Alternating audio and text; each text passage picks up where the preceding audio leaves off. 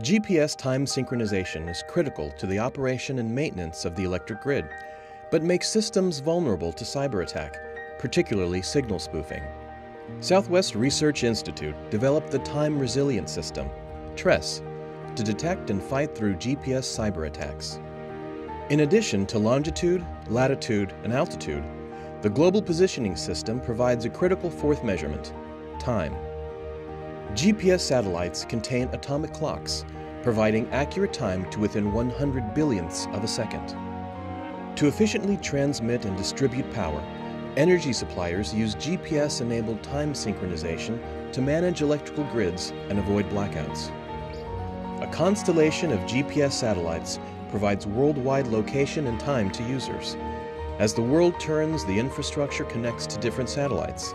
TRES allows this infrastructure to determine that a time signal is trustworthy.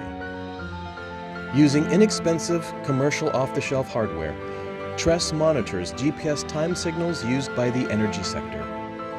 Using novel algorithms and methodologies, it detects anomalies in time information by looking back at trusted sources of time and comparing current readings. The SwRI system guards against GPS spoofing by assuring that a GPS time signal can be trusted.